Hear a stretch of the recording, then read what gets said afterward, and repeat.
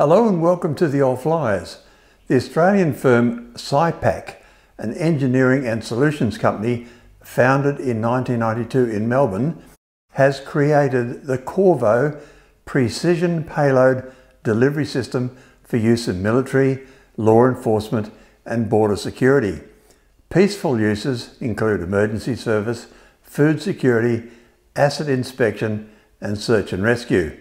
Ukrainian forces reportedly used the PDDS cardboard drones on Pskov airfield in Kursk Oblast in western Russia on August 27 this year.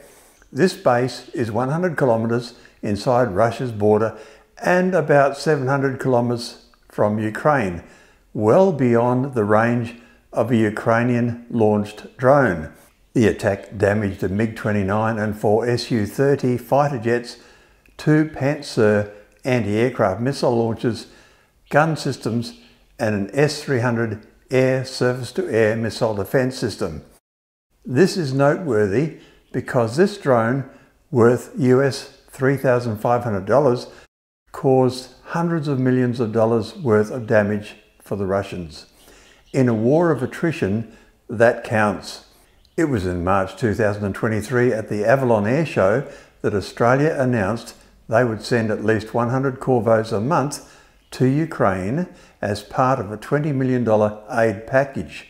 The design principles behind the success of the drones revolve around several factors, including the production cost, airframe material, weight, payload, range, deployment and ease of use. The drones are delivered as flat packs measuring just 510 millimeters by 760 millimeters, an idea IKEA customers would be familiar with. The Corvo drone has a high-resolution camera that provides images covering a large area, transmitting footage back in real time. The importance of real-time mapping is critical in modern agile Armed Forces command and control, as this can direct ground forces, heavy weapons and artillery. Onboard software gives AI potential for this weapon. The cardboard drones can carry 5 kilos of weight, have a wingspan of 2 meters and a range of 120 kilometers. Waxed cardboard is an ideal material as it offers weather resistance, flat pack transportation and, importantly, a lightweight airframe which enables a longer flight range and gives a speed of 60 kilometers per hour. Fixed wing drones also offer longer ranges than rotor-based drones as the wings generate the lift and the airframe has less drag, so they are more energy efficient. They can also fly at higher altitudes. These drones can be launched from a simple catapult or by hand and so can be rapidly deployed. Low-tech material, high-tech thinking. Other drones provided to Ukraine include the DJI, Dragonfly, Quantum Systems, Teal and Teledyne FLIR UAVs. The Corvo drone waxed-soaked paper construction is hard to detect by radar. Radar's electromagnetic waves will detect components such as the battery, though this will be a small signature.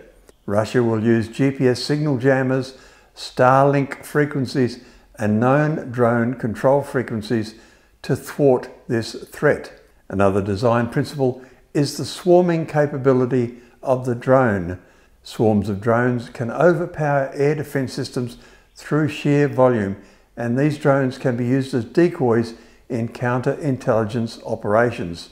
Swarms are highly reliant on the development of artificial intelligence, which is still an embryonic research area. It is likely that these low-cost drones will have further mission success in the future. You might have seen drone swarms at night air shows. Amazing technology. Sypac is a finalist in the Australian Aviation Awards across 4 categories. Aerial Service Business of the Year for Aerial Surveillance of Critical Infrastructure, Remotely Piloted Aircraft Business of the Year for the family of Corvo uncrewed autonomous systems, including Corvo X, the candidate for Australian Army Project Land 129 Phase 4B, whatever that means. Thirdly, Innovation of the Year for the Corvo Precision Payload Delivery System drone. Lastly, Remotely Piloted Aircraft Professional of the Year, Chief Remote Pilot and Head of Flight Operations, Luke Aspinall. Thank you for watching. To encourage new content, liking and subscribing would be appreciated. Comments always welcome.